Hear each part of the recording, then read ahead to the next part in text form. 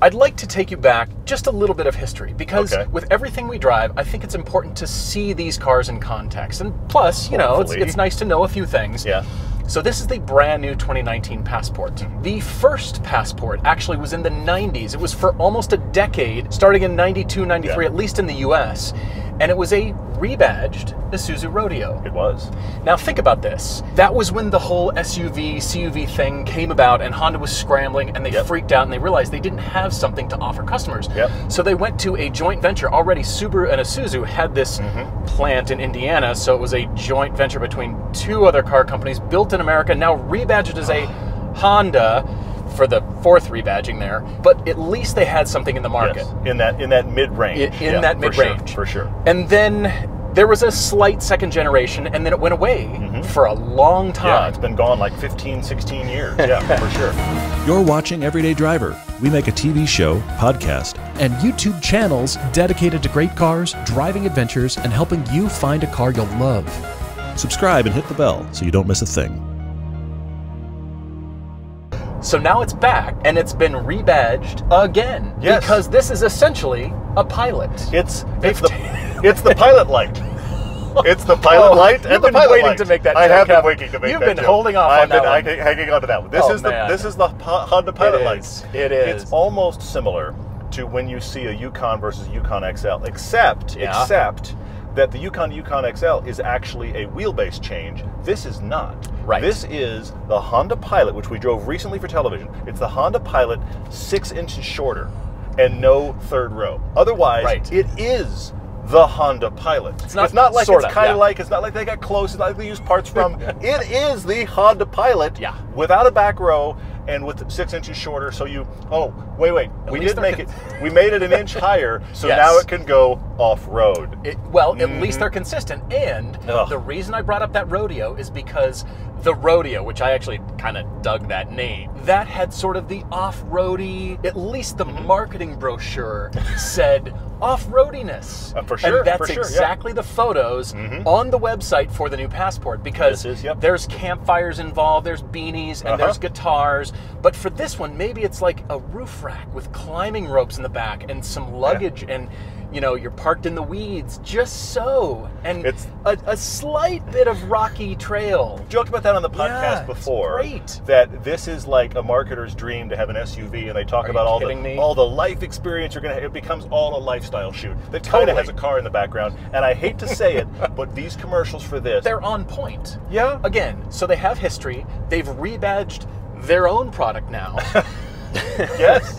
So this, you know, the Passport name is back, and we were thinking, you know, what was in the middle of the, it's this niche segment. Car manufacturers these days are doing this. If you don't have a car to fit into the niche that people are buying, they're gonna go buy their competitors. Yes. That is also why this is a good business decision. I'm guess gonna make the case for this being good business agree. on the part of Honda. Here's why. Okay. In terms of the industry, Honda is not a big car company. They are a big company by themselves, in general, standalone. Yes. But as a large company, in comparison to all the other car companies on the planet, GM, Toyota, Volkswagen, they're tiny. So for the future, for where they're going to invest in whatever they're going to do, for fuel efficiency, for autonomy, for new product offerings. For 4 more SUVs. Well, they're going to have to cut costs somewhere. Yeah. And to do that, they've got to reuse things. They've got to reuse the headlights, sheet metal. Think about this. Everything from the C-pillar forward is the same as the Pilot. To the point that when you read actual reviews of this, they bring up the fact that it has unique taillights to the Passport. Why? Because everything forward of the taillights is the Pilot. This does get the optional larger engine from the Pilot. Really? It came from the Pilot? I know. That's strange. It's crazy. I wouldn't have thought. It gets the V6 with the 280 horsepower, about 260 pound-feet of torque. Yep. This is lighter, not by much, by like a backpack worth. It is lighter than the Pilot, but it also gets the good 9-speed transmission that the upgraded Pilot gets. Yes. So they have raised it an inch. They have made it, they claim, more off-road capable. There's the difference. But that brings me to a thought. Okay. This isn't a direct connection, but I want to tell a story real quick. When I was growing up, when I was in high school, my best friend's dad had an original International Scout. Oh yeah, those are cool. And they still are cool. And we rode around in them, and he had that thing, and he kept it running in spite of itself because it never wanted to run. Okay. It only had springs. It did not have dampers because it was traditional old 4x4. Right. I promise I'm going to land this. Old school. Old school. His driver's seat had the damper, like you see in lots of trucks, where you he had the damper, so the driver would be doing this and bounce up and down. We, high school kids, would be riding in the back just laughing because it was this constant vibration thing. Going, ow, ow, ow. I drove this, and it reminded me of that. I'm not saying it's that bad. I'm not saying it, but this feels oversprung. It has springs that you can really feel and dampers that can't keep up. It feels like it is bouncing around. And for this, and everything about the rest of how it feels, I don't think it should feel like that. It feels up on its tiptoes and bouncing around, and I want the dampers to do a better job. I'm not expecting any information out of the steering wheel, and I'm not getting any. And you're rewarded with and I'm not getting any. That lack of expectation. I'm correct. You are My rewarded expectations there. but I want a better ride with this. I know they've made it to be their off-roader. How much are people really going to off-road in spite of the folks in the commercial? How much are they going to do it? We're kidding, but I maintain that this is good because I got in it thinking, that Jeep Grand Cherokee I used to have, this is a contender as far as interior space. This is great interior space. Honda's best thing is interior space. The interior space in this is cavernous. I bet you, even though I know the numbers are better in the favor of the Tahoe, I bet you if you got in a Tahoe or Yukon or got in this, you would think, as a consumer, this is almost as big. Yeah. I mean, inside. And it isn't on the outside. You know, you don't have the giant hood. You don't have the styling. This begs the elephant in the room question, which is the reason we're all buying, and I say we all because consumers are. It's the royal The we, reason right? we're all buying CUVs is because we don't want to get a minivan. Are they any better than a minivan? Would you get more usability out of it than a minivan? I think in many cases the answer is no. Yeah. I hate to say it, but we're trying to get away from the minivan, and as a result, we've got something that frankly the minivan could have done the job the same or better. Yeah. Ooh. I know. That is somebody on a press launch that has been pulled over by the local Utah police. Got one. They're savvy. They're going to be stalking those guys all week. Yeah, I wonder where he was hiding. Welcome to Utah. Sorry, guys. Well, you know, they've got a story about Utah. They've got a story. The officer in Utah was surprisingly nice. Exactly. Because everyone in Utah is. All right, we're back on the road. I hear what you're saying about the steering feel because raising the car, I feel like, has changed the suspension geometry a bit. Because if you think about it, everything's still the same. The assemblies for the front and rear suspension are just bolted on to the new sheet metal. Let's hit it again. Everything's still the same. Yeah. Width. Name it. Height. Name height it. is only different because they've raised the suspension. But width, height, wheelbase, the weight is almost the same. When I first drove this, I was so confused by why does it exist. I looked up where it sits in the Honda lineup. Because Honda has been wildly successful, and they should be because it's great, with the Honda CRV. Yes. Okay? Yes, and that's been around forever. Exactly. That's their 5-seater. The next one above that has been the Pilot, which is the big family 7-seater. So this is supposed to go in the middle. Is it really bad that I want to pass the Rogue? I really want to hammer it and pass the Rogue and pass the I think you really should pass the Rogue, yeah. Can I downshift? Go, do it.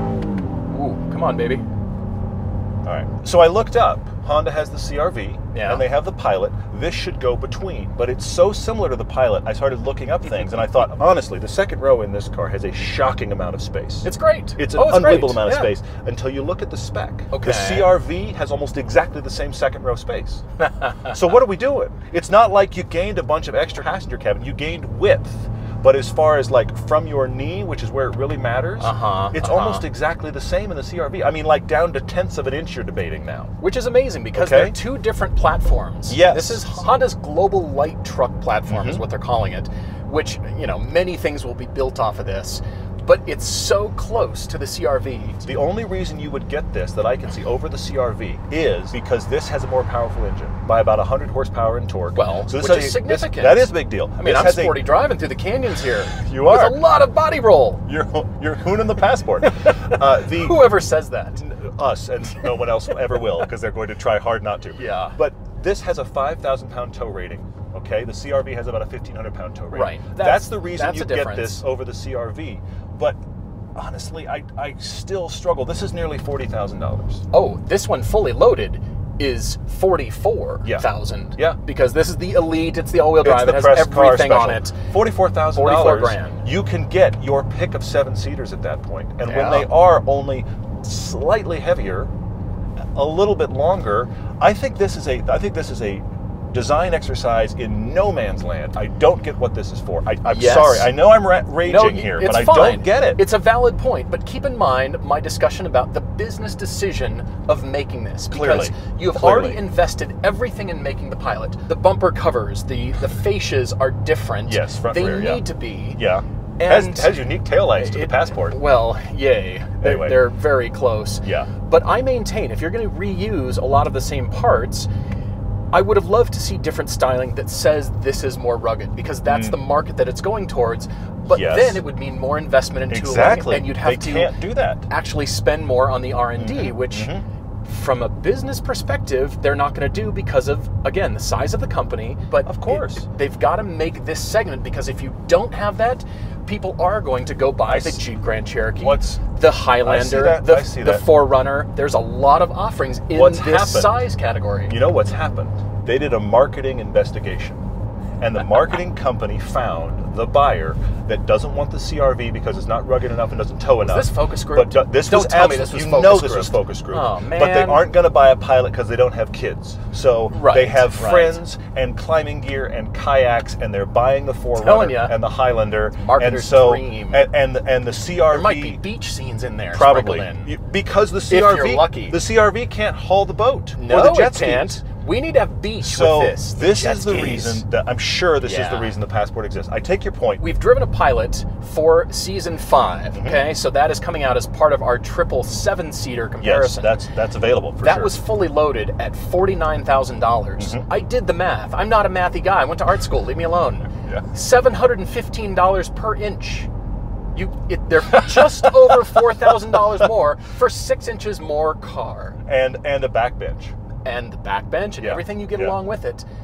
But the theme here, which is the off-road theme, I feel like it's really affected the handling for the worse. The steering is, of course, very overboosted, and we're not looking for the driving experience. That's not the thing. But it feels a little bit more unsure of itself, especially through corners. And, you know, again, not that we need to have an amazing driving experience. Well, really, it hugs these corners like, no, it doesn't. This feels like somebody drove the Jeep Wrangler to benchmark how this should handle, and I have to ask the question of why on earth. Okay, so if the Passport had knobby tires, if it were lifted here and it had a little bit more of a plastic cladding and it feels like, all right, I could scrape this thing up again, would that change your perspective and justify it in Honda's portfolio? Possibly. It's the same thing, yeah, but lifted, and now it's got knobby tires, and it comes with the roof rack maybe. But the original Passport, that was the thinking. It sort of looks off-road. It was, we really are doing an off-roader, and we're Honda. And look, there's no question from an engineering and reliability standpoint, this will be great, and I'm sure it can handle off-road. Oh, I'm not concerned about that. It doesn't have a low-range gearbox, but who cares? That's not why you bought this, okay? But what if it did? Well, possibly. Would that separate it in the marketplace? But I do think 4Runner versus this. I do think that you should separate it further. This is the Pilot Lite. I'm sorry, I'm staying there. It's just... You've been holding out on me. Yeah, anyway, it struck me when we started.